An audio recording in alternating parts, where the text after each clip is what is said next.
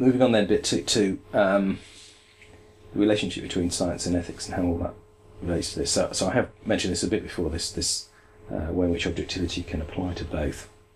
So there are these two senses of objectivity, the term objectivity in widespread in English. You know? So there's objectivity as a God's eye view, so objectivity as an absolute position.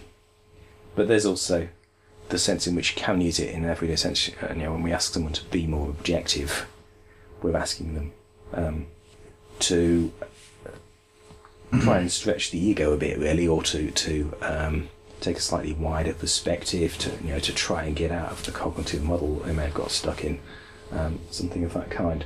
So I think to use objectivity in an incremental way, it's not a complete departure from the way people use it. It is a departure from the way scientists and analytic philosophers usually use it, which is the first sense.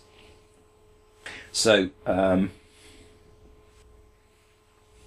basically, if we think of beliefs as not so much true or false, but simply more justified or less justified in experience, and we've got those two basic conditions for justification, coherence, and fallibility. So the more we've got those, then the more we can have an objective and integrated set of beliefs.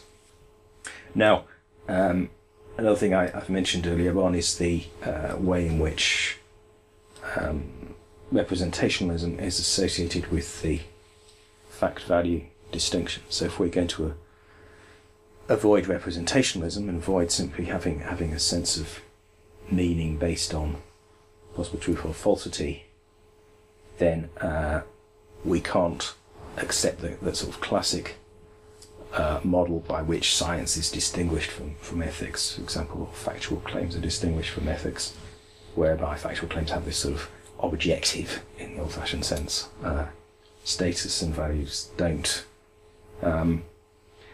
So I would reject really the belief that science is intrinsically more objective because it deals with facts.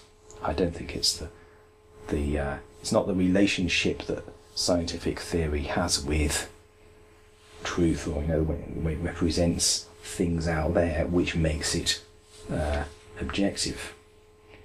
It's the way in which it's the objectivity in the other sense with which science works that makes it effective and makes it objective. So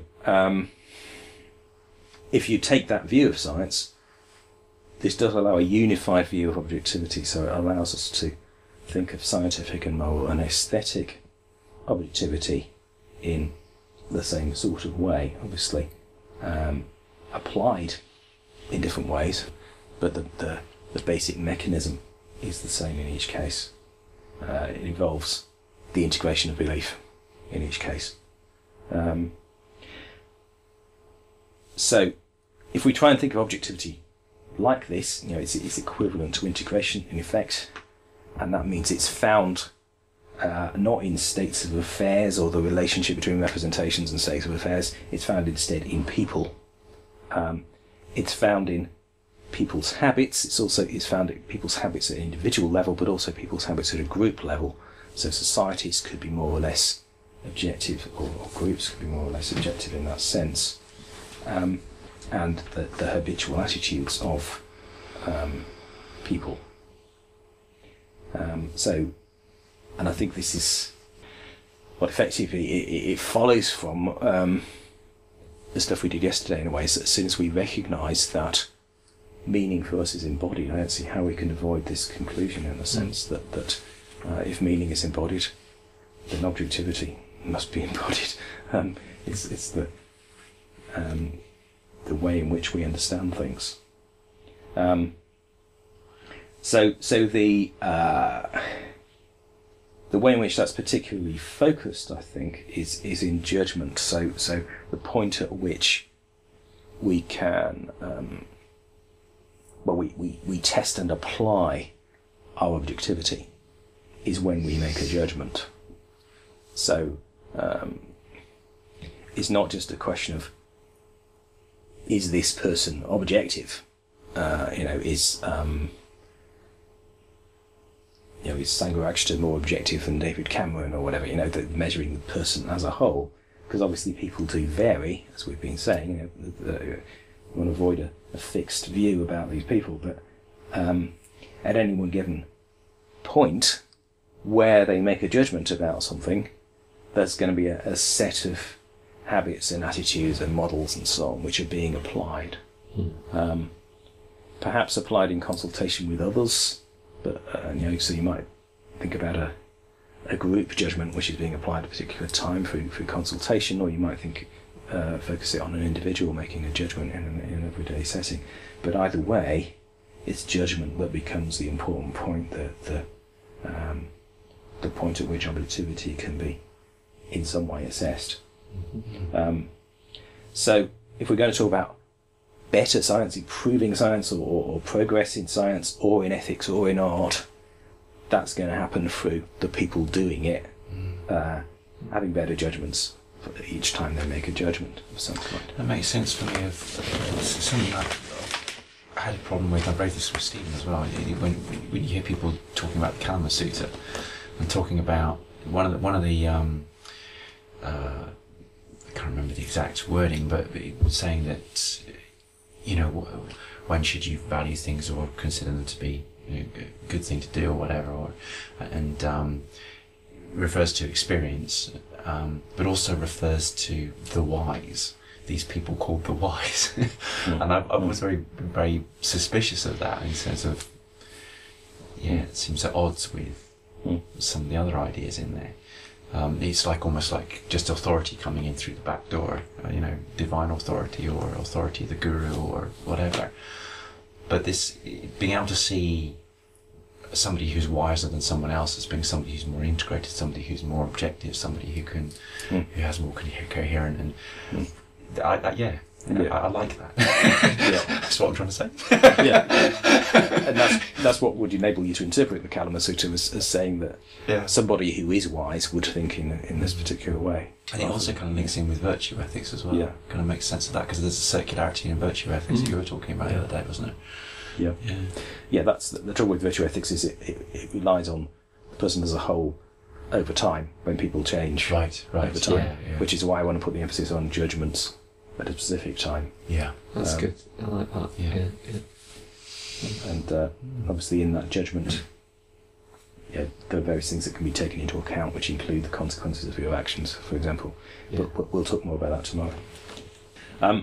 So the key message here is that the criteria are psychological for objectivity, that they're not just about the evidence, important as evidence is in the way that it feeds into the total process, but the judgment of objectivity is a psychological one, because it depends on the kind of states that are brought to judgments when we make them.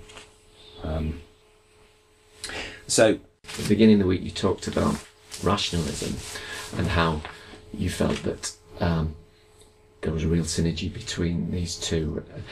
During the course of the week, has that just confirmed this synergy, or have you noticed any differences from your view? Because you were saying that's the thing that you gravitated most to before you came here. Am I right in saying that? Yeah, I think I didn't really have a model which took in things that could not be rationally proven, as in the aesthetic side.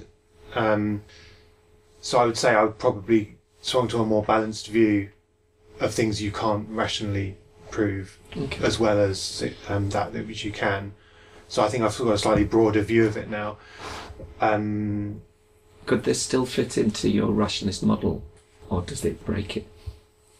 I think this becomes a meta model, which is one third step sort of bigger than the rational model. I think it takes into account more of experience than the rationalist model can, and there becomes a sort of a widening. So that I think, with rational thought you can only get so far. But that doesn't say the rationalist model isn't a useful way of looking at things, and I think I still would, in many contexts, use that because it's easier to articulate than the sort of more aesthetic side of experience, which is harder to pin down using words, and therefore hard to use in an argumentative sort of discussion. I probably end up being very vague, trying to use the bigger picture in a lot of contexts. Okay.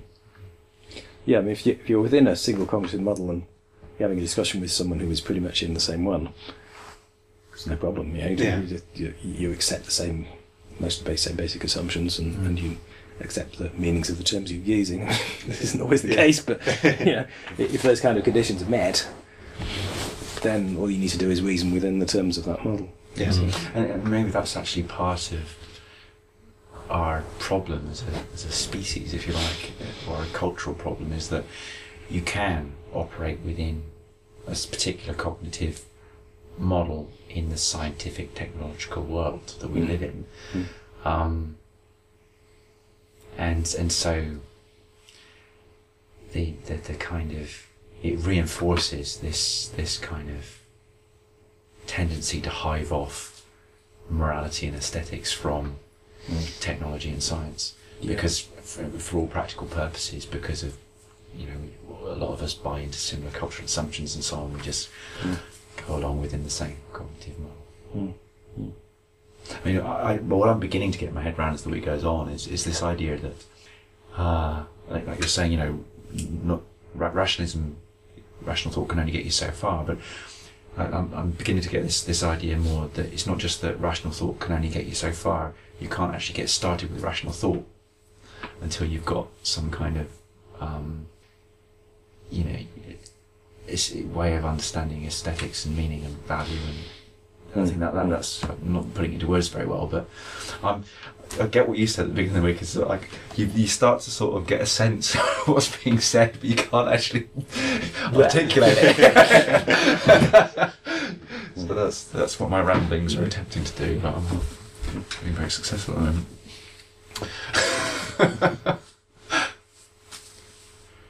Do you have any thoughts, Kat?